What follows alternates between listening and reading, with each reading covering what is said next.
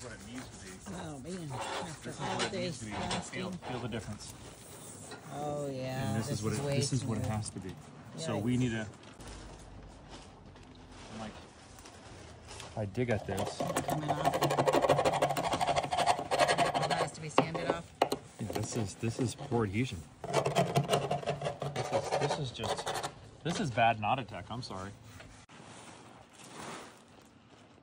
Look at the view tonight. And here she is.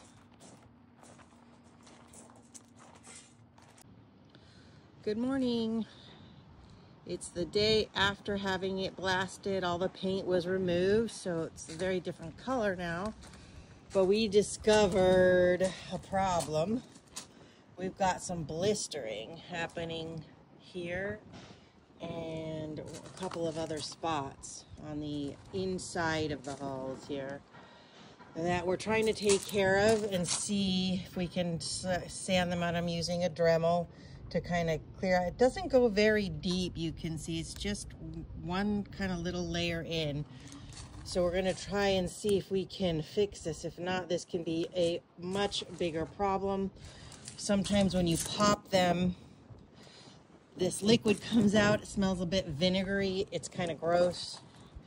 Yeah, it's a chemical reaction happening up in there, and it can really damage the hull if we don't take care of it, which has delayed our copper coating. We'll see if we can move forward or not.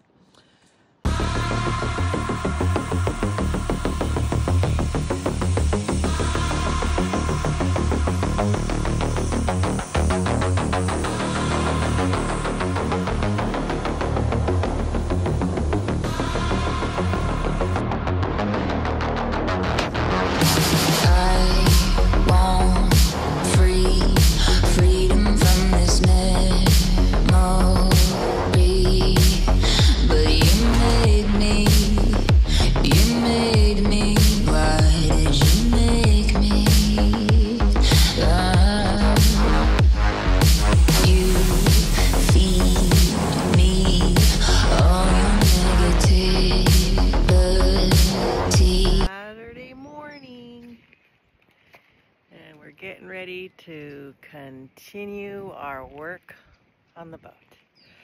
All day we sanded the boat. Let me show you. What we did yesterday was this entire hull. See how it's white? Well, that's what it looked like yesterday. Now it's all white on both sides. You can see how white and shiny and clean it is, ready for us to fill the little pocket holes we've got, and then get ready to start prepping for our copper coat. So this is what we're doing today. This hull is the worst. We've got tons of blistering happening here and here. All these little things had, like, you pop them and this vinegar stuff comes out. And then another over here. Yeah, we tried to sand it. We've got a lot of sanding to do, and this part seems to be taking a while to come off. Not pretty. Oh, and it's cold and windy. Makes my eyes water. And cry because of all the work I have to do. All right. Wish me luck. Okay, Sunday. And we have spent the last 3 days doing nothing but sanding non-stop. We've sanded down the bottom pretty much completely. We found a lot of problems with the... All right, we started taping her up, and we added this plastic liner. It's gonna go all the way around to catch any dew, to make sure it doesn't drip onto our paint.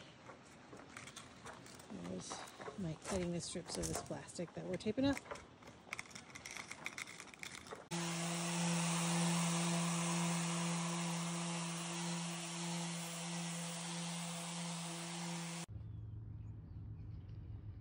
Okay, we did our first barrier coat on this hull. And it's looking darn good.